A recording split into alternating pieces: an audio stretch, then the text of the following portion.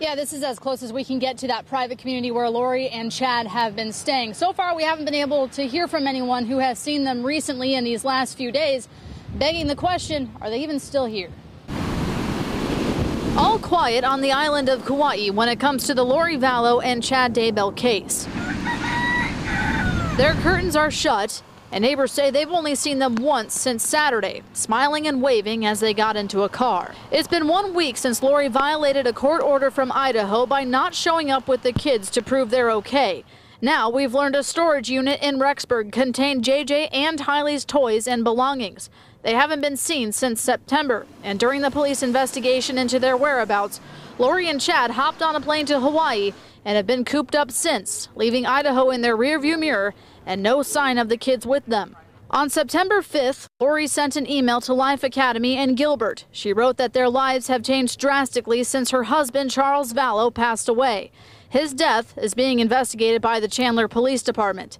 She told the school she had been offered a job out of state and had to accept it, explaining JJ would not be returning to the school.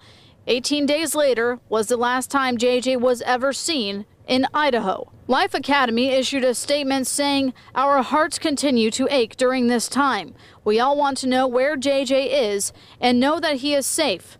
JJ is a beautiful boy who has a smile that goes on for days." They also said Lori always had a smile when seen on campus with JJ. Lori also sent this text message to a family friend at the beginning of September, saying, "We are headed out of state. We are trying to move on with life. It's not been easy, but I have to do what I can for the kids. Thanks for everything." Now, 3 deaths surrounding this couple are all under investigation. That includes her husband, Charles Vallow, her brother, Alex Cox, who shot him, and Chad Daybell's wife, Tammy. So now that they are focusing on finding these 2 missing children, authorities in Idaho and Hawaii remain tight-lipped. Guys, back to you. Kim, you may have mentioned this, but a search warrant of their house in Rexburg, did they find all of the children's clothes and the rest of their belongings? I know the toys and the bikes were in the storage unit, but what about the rest of all of their stuff?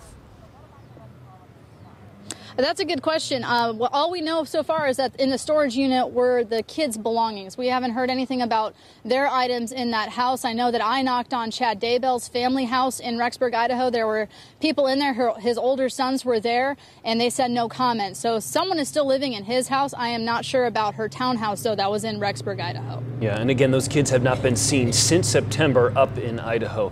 Kim Powell live tonight in Hawaii. Kim, thanks for your continued reporting on this story.